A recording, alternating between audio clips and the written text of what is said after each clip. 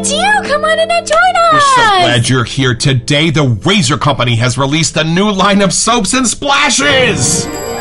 It's a beautiful morning with the Barbershop Duet. Hi, I'm Marcus Klinger with Klinger Vocal Studio. And I'm Sarah Vincent with Sarah Vincent Virtual Pilates. But on Wednesdays and Saturdays, we are the Barbershop Duet. Hey, oh, we're so glad you're here. Come on in, your chair's waiting for you. Throw a like and subscribe on for us if you'd be so kind. But if you happen to be here on a Wednesday or Saturday morning, join the live chat. Some of my most favorite people from all over the world are hanging out there now, and we'd love to see you too. The Whip Pack, some are having coffee with us, and others are having their 5 o'clock drinks. The ones in Europe are drinking heavily. It's amazing. Yeah, Y'all, so come on by. We have a great time. And for our mention today, y'all, I had not really jumped headlong into the world of brushes yet. I didn't really understand what was out there until we got this amazing package in the mail from Sean Smaldridge. If you saw that episode, our trotter brush. He sent us our first trotter brush, which was Sarah's absolute favorite color in the whole world. I mean, unreal home run, buddy. So I actually got my trotter brush that I had been talking to Paul about getting. So now we each have one, thanks to Sean. And then I saw this come across my feed, and I went, well, wait a minute. How do we not get that? I think we're going to become a brush family now. We had to get more brush shelves. Growing up, every day at 4 and 4:30, I was babysat by Marsha Brady, and my mom was in the kitchen making dinner and doing mom things, and she was a giant fan, too, of the Brady Bunch. And their most iconic prop is probably the one from season 4 when they went to Hawaii with Vincent Price. The idol, the tiki idol. Y'all, Craig created this brush at Opus Brush and machined the internal part before he poured the resin, and it is incredible. And my first Manchurian badger knot that does not have the gel treatment on top. We didn't even realize there was a difference. It's kind of beautifully soft. He said, make sure you don't put anything but shave soap on it. So I had not accidentally already broken it in a little bit. I had not, I promise. But he did send some instructions for this amazing brush, which I thought were really apropos. So he said, don't use anything but shaving soap on it. Do not freeze it. Do not boil it. Do not slap it. Do not talk mean to it. Do not sand it. Do not drag it behind your truck. Do not soak your knots like crazy. Learn something. Thanks, Craig. And one of the things I love best about Craig and Opus Brush is his level of passion for brushes and wet shaving. Y'all and he said, I'm really opinionated about brushes. And I was like, dude, I'm a voice teacher. I'm really opinionated about vocalization, right? So you should be opinionated about brushes. And he's exactly the kind of friend we need right now because he knows his hardware. And boy, does he make incredible things to be cherished in your shave locker.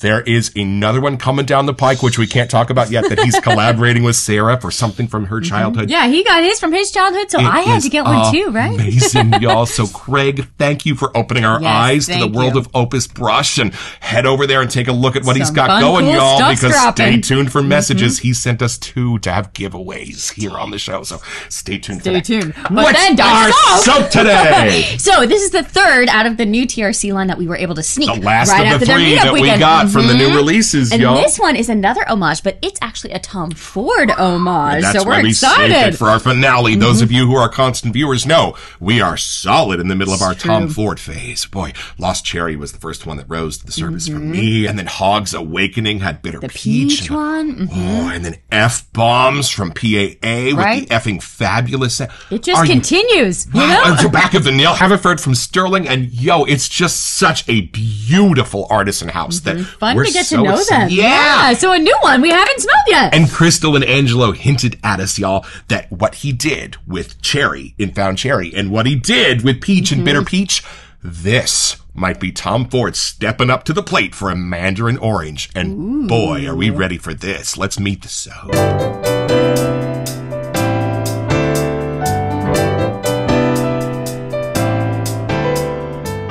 All right, y'all. So from the sales page at therazorcompany.com. Pollex was inspired by Mandarino di Amalfi from Tom Ford.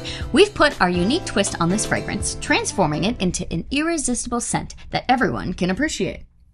Y'all. All right, I'm ready. Not kidding. You know what's funny? I was just thinking, if you asked me, what did he do to Cherry in Found Cherry to make it so freaking magical I can't see straight, or Peach in Bitter Peach, I don't know. I don't know either. I don't know if he took the original note and turned it inside out.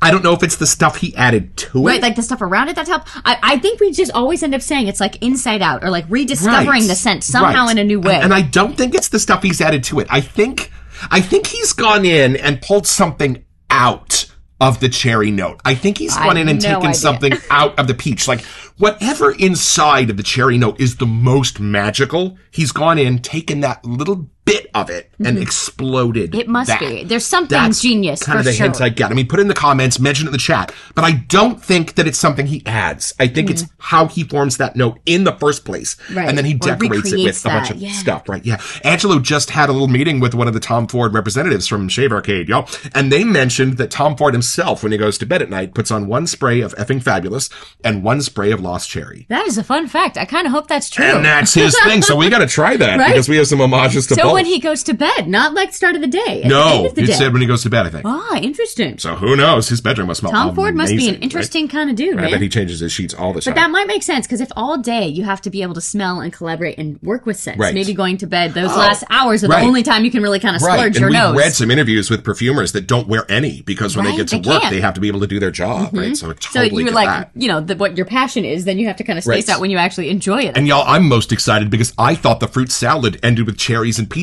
I didn't realize there was a mandarin one as well, a trifecta. Right? We could make a fruit salad. Let's unbox it.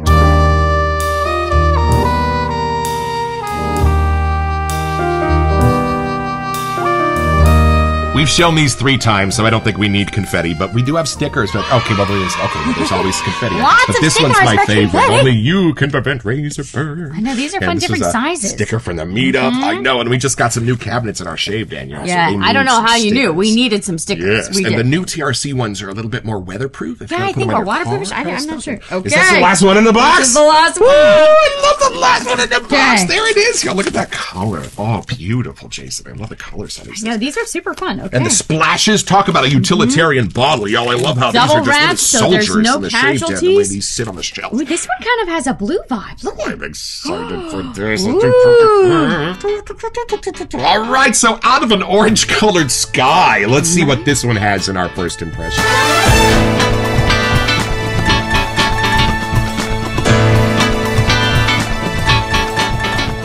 She did the pinks, and I'm gonna do the blue. All right, here we go. Let's see what our Tom Ford homage has got going on here. A little Tom Ford Mandarin. All right, that's all we know. I kind of have to let go of any expectations, so this can just kind of wash over me. We know Tom Ford just recreates things, so it's not going to be what you expect, no matter it's what. It's hard to not have some expectations. All right, here we go. Okay.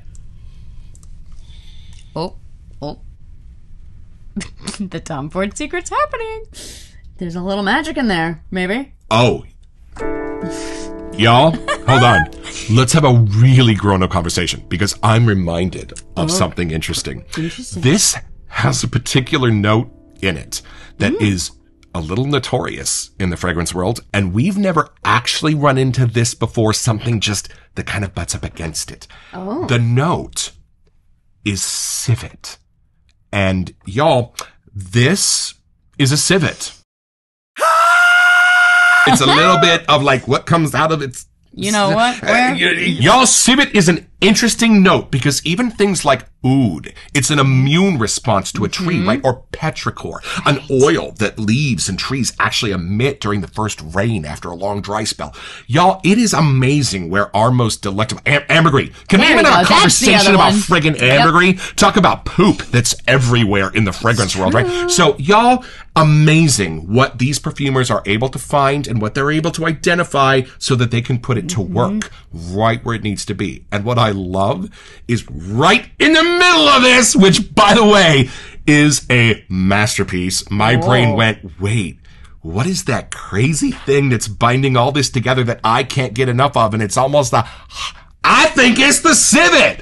I think it is that civet note that is what's binding this together and giving it this cleverness, giving it this unique character. Whoa. Because, y'all, it's almost like a picture with a filter on it. So I'm getting a beautiful picture of a mandarin. And here's what I love about this. Yeah? The mandarin is savory. This is not a sweet mandarin. Y'all, mandarin is very often used as a candied sweet scent. What's the man done? And then a gorgeous little bit of just a bracing grown-up sour note to kind of bring it all together. Oh, Is it like a boozy into thing this going on? beautiful picture. No. Not that type of like mature. In fact, ironically, it's just beautifully clean. It's just a 5% bracing note in the undertones, a little bit reminiscent of Orenda, the orange one, if you grab that from the Razor Company. Okay. Just 5% on the bass notes. But it lightens up and whoa. Yo. So is it taking you to a place or time of day? Like, is that more of like where it's taken? This is a vibe. Okay. This is an electric, energized vibe. And it makes sense. When I looked at the Tom Ford site, it had the original listed as a summer and a morning scent. And boy, do I get that. Blues, whites, and I am beguiled by what I think that civet is doing in the middle, because it's a bit of a dance and it's so different. It's different if you are looking for something amazing and beautiful and different in your fragrances and you trust a little in your Tom Fordness. Y'all, what a pony for you to bet on. Ooh. I need you to try this now. Okay, take this in. See what you think. I'm so intrigued. I know. I know.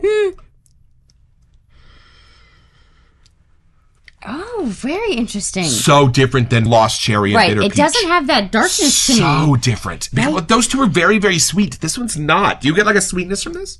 No, it's just like actually the natural mandarin sweet. Right. Nothing has been candied or sweetened like we were expecting. And if you know the other two components of the fruit salad, they are really beautifully sweet in their light notes. This is the opposite. Yeah, I would agree. But there is a fun, almost approaching aquatic thing happening. That I'm getting. I could see that. And then there's...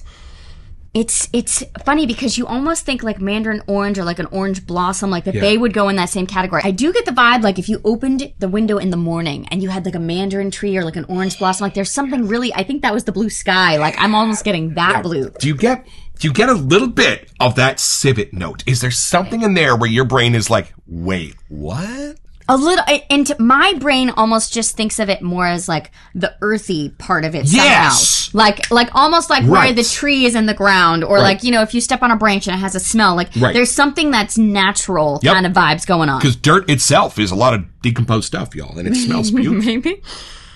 So in fall, there's sometimes people will take an orange and they'll put like the little cloves and cinnamon sticks in it. Right. And they like face out of it? and they like kind of boil it. So there's something about that. It's I don't think that's in there, but it's how the citrus interacts with other spices and stuff. That's happening with whatever that kind of earthier, darker-ish thing that's in there, but it's only in there to make the rest brighter. It doesn't deepen the scent. I don't identify that animalic as animalic. No, I identify it as how it's tying everything together with this beautiful stitching, and it does an amazing job. Because it almost needs it's something at the bottom to make the rest have that brighter, prettier It makes vibe. it so intriguing. Like your brain wants to follow that civet note, and that civet note leads it into some amazing territory. It's funny. I wouldn't know that that's in there at all, but I would know that there's some kind of mystery key that's unlocking the scent differently. Right. Well, and I feel like that's helping. You grab me that brush and bowl, I'll grab this stick, and we'll see what happens when we add this some is water our to TRC this 3D printed. It's the more malleable bowl,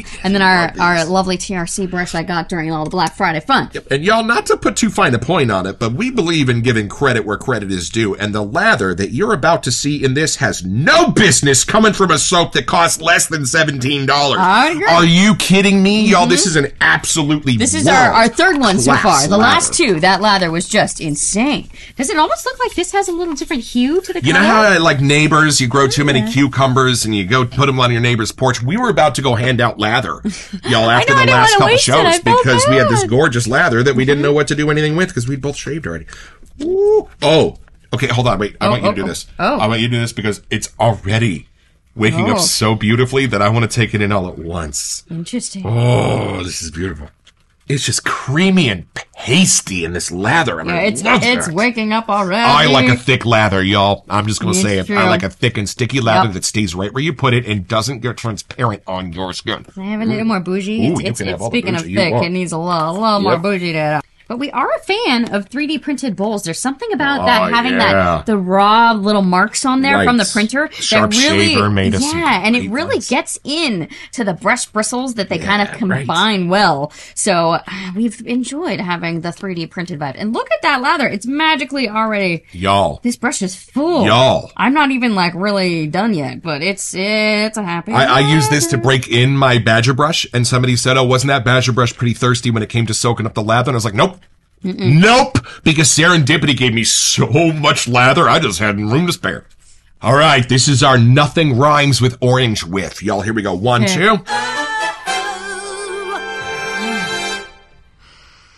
Oh, florals? Yeah. Florals are in this, and they're not over there. Wait. Little bit of wood, and there's something else clean underneath it, something beautifully soapy. Yeah, and then there's something at the bottom too that has a little bit more of a darker vibe. Right. But I feel like it just helped it see the 3 tiers of the scent now. Like now they all have a lane to be in. And Jason, I love this intensity. This is sitting at about 3.5 for me. Oh, beautiful. And it's interesting because the last 2 that we've done so far, coming from here to there, you could really get a jump. And it's happening with this one too. Like once you build the lather, the magic is then opening up for your lovely nose. You know, the civot's not even as present here. This is just back to the beautiful else connected to the civet. And woods. Like it was a key to get that lower, darkery part of the scent. Oh, I think sometimes that and ambergris and sometimes like there'll be a lovely soil note. I think what that does is that tweaks your nose and goes, come here. You want to know what else is going on here. Like even in nature, like that smell would be of interest to your nose. And then that leads you down this gorgeous primrose path into the mandarins, into the florals, into the spices, and the way they come together. Like by the time the civet gets you there, if they weren't great friends, that would be one thing, but they are. No, everything in that scent works, and it is just kind of that new kind of jigsaw puzzle that got refixed, and you find that perfect slot. Right, and I think the lack of sweetness is what's keeping this gorgeously masculine. I think they took something that should be syrupy sweet. Think bitter peach. Think lost cherry. But this isn't. This is the exact opposite sweetness. Sweet, maybe. Right, and I think it's in that keeps it masculine, because it's not unsweet.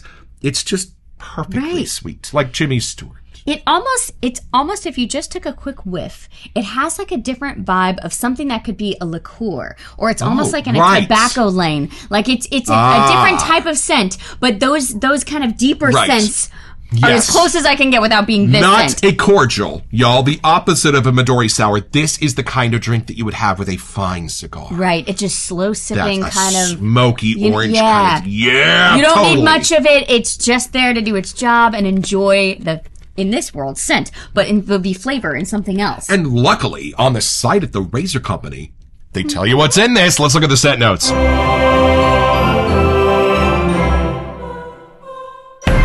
Whoa! There's our a lot second here. Grapefruit of the day, but I never would have found it in here, because look at what's next to it. Those aren't as crazy sweet. Right. So that kind of makes sense. It keeps the brighter side And alive. I love that the sweetness is partially being done with something I'm noticing on the top notes here, y'all. Mint! Mint! With lemon and grapefruit. Put that salad together, right? Oh my God, that's gorgeous. And then there's just keeps going. We got basil and then tarragon. Your spices. And black currant. And all of those are still on the top notes. Are you getting how gorgeous this is a Tom Ford. This is how you know, because there's just like a bunch of things happening here. And then orange blossom. There's your floral. And a masculine one. Funny, that was in Dolce & Gabbana's The One in Wonderlust that we did for Razor All Company those spring summery scents, a lot of them are using this. We've kind of come across here. But that's the only similarity here. And then, so keep going with the middle notes. We have also jasmine. You said floral. It was in there. Clary sage. Wow. Think Yardley Black Label. Just a little bit of that in here. And I don't know if we know this next one. Shiso. Shiso cool. I don't know. Shiso fine. What's shiso? Coriander and black pepper, and we haven't even gone down to the basement yet, though. So, but and that's just the top two, which I think we were getting a little closer off here. Like if you could pick 2 scents from each category, that's what we got here. Here, they're all layering or coming in. So now, I know that lather. I can't even talk about it. Barbershop Duet. It makes you look like a lather pro. I gotta say, it really makes you look good. Yeah, I get way more credit than I deserve for making this lather. I'll tell you that. And the base notes finally of musk, beautiful masculine vetiver, keeping it green and clean, labdanum and amber. That's that golden summeriness. And then, but it's beautiful and just a little bit of unacquired taste maybe. Yeah. The way that coffee is, the way that those kind of things I'd agree. And I love that because it keeps your nose looking for what that question is asking. And sometimes when someone's wearing like a cologne or something and they walk by and you get a whiff of it, you're like, oh, what's that? Right. I feel like if someone were to walk by with this, your brain wouldn't know where to file it. Not that it's a bad scent, it's just a new scent. Right. And your brain would be so intrigued to be like, hold on. What? Right. Wait, what? And I'm so intrigued by the lack of sweetness in this because it really lets you explore what's inside it. Because sometimes if a note is too sweet, my brain just loves enjoying that on its own. Oh, cotton candy, great. There we go. I'm done, right? But if the scent is not really overly sweet, your nose grabs onto that sweet like breadcrumbs and it follows it down, looking for more. And when it finds something totally different, these citruses, these woods, these spices, these herbs, that's where this becomes super interesting. And I think it's the civet that just, puts the cherry on the top of all of that. But what also is interesting is looking on the Tom Ford page, they list this as a summer scent. Right. But most summer scents are that aquatic, bright, citrusy. Right. More the blues. This is more that other darker side to, 100%. not darkest and heavy, but it's just not the bright in your face summer scent. This is like an Ernest Hemingway type of scent. With I know there's an Ernest Hemingway stuff. But this is kind of that dry, dapper. Right. That's a great way to put it. Not needing to be too sweetness to it, right? Lovecraft. But even if you had something that you put on in the morning and you wanted to wear all day to like have an evening going out to dinner scent, like it's a very versatile scent. I know they put on the website one morning, but I feel like it could stay with you all day. What's the audio say? We've been working on this for 8 minutes. Y'all, look at this. Look at that. This lather is insane. It's insane. And I know civets live in trees, but we're going to have to take this a little deeper.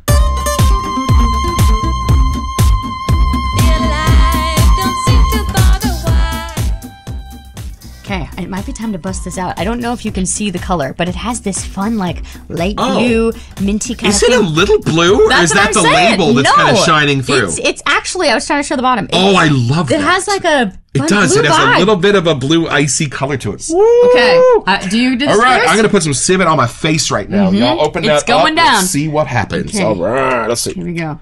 Oh, me first. Yeah, you did the smell so. Okay, going in.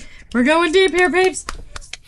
Oh. The last two really changed when they got to this, so I'm curious. It's beautiful. It's light. Oh, that's interesting. This is more a little lighter. Yes. Oh, a little bit different in the balance, I think. And by the way, I love the skin food in this. Ooh. It gives my face just this beautiful wetness without being oily, if that kind of makes sense. Yeah, okay, so smell from here, and then I'm curious to see what it smells like on you versus me, because the last two really had a different kind of dry down vibe going on. It just has this beautiful piercing quality to it somehow. Okay, and you know what's funny? At first I was like, why did they put a blue label on something that's supposed to be a mandarin orange? Just funny. But I do get more of that blue turquoise color. Like in 100%. Mine now, I completely see it. Well, I think that speaks to the genius of the scent, because the way that the cherry and the peach are really about the cherry and the peach. This is more about what the mandarin can do. Yeah. This is more about what the mandarin does when it's transformed with these spices. It makes you appreciate when it's transformed to these other scent, because these are really strong scent notes that the other two don't have. Right? This is definitely more of a vibe, where those are more of an identity of a fruit. Oh, this is a vibe. This is not about the mandarin. This is about a vibe. This is okay. I feel like if this scent, how it's drying down, I totally feel like I would rock this for summer. I maybe it was meant for a more masculine thing, but I'd be vibing towards this. Right. Y'all, this is kind of a special occasion kind of scent. Now that I'm getting this dry down, I'm with you. If I'm having a cast party at a Chevy's, like that's one scent. That's something a little more fun. But this is a little bit more like if you were invited to the Steinway Museum in New York and you got to go in and see all of these pianos that nobody ever gets to see that are 200 years old. It's a special occasion. Dressing up for somebody's summer wedding, you know, like an outdoor, like a location wedding somewhere. It's something that'll add to your memories. Right. It's a special scent. Right, it is. Wow. That's interesting, because now I get more of the floral happening here on me. Right. I'm curious on you if you get more of that. I don't. I get more of the grapefruit. Right. Smell me. Yeah, the crispness is definitely here. And it's funny, but there's not any woods in this scent. Wait, what? I don't think. I think there's a musk. Right. There's some, coriander seasoning and that kind of stuff, but the rest is... Right. A little black pepper, maybe alluding to it. But like herby kind of stuff, like sage, basil. Right. It's just all done with herbs and spices. But I get the color in mind of that crisp, clean, kind of light kind of vibe. Yeah, it's sunlight. It's a morning scent. And just at the end of it all, a touch of a creaminess. Just to let you know that you're in good hands, I think. Just to let you know that this is a finely constructed cologne. I do. It's so fun to be in the shave world where we started, because I think there's so many scents that we had no idea existed or that we would even enjoy, and then they're put into like something that we'd actually grab, and then we smell it, and then finding out its lineage of like where it came from and why someone else was inspired. It's super fun. And we happened to glance at how much the original bottle of Tom Ford costs, and we are very grateful that this splash tops out at under $17, so that we can grab a set. You want to smell it? And I think it puts you just near their free shipping threshold. You might be right. You get a scent as well, y'all. So I'm just saying, just putting it out there.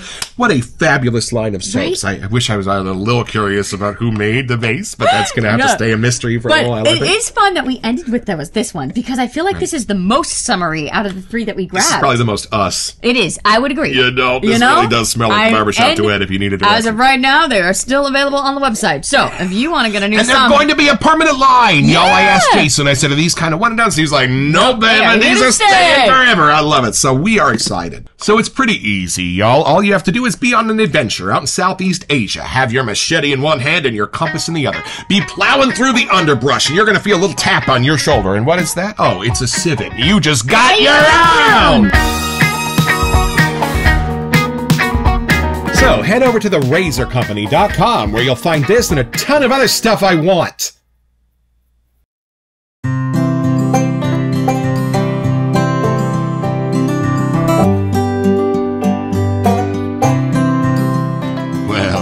My shave, y'all, with Pollex. A beautiful mandarin scent, but almost like a clockwork version of a play that you're watching. Something simple, but when you realize what must be going on under the surface, all of the gears, all of the clicking, all of the tension, all of the springs, to get this to work. Whoo, does it work? And y'all, that civet note that I've been gently poking fun at, if it weren't here, neither would be the charm. I am loving this. And as thusly we are going nuts over the lather, it deserves it. This lather is way better than I deserve for the amount of time I spent on it. It's just beautiful and thick and sticky and luxurious. For less than $17. Hey, Jason, TRC, nicely done.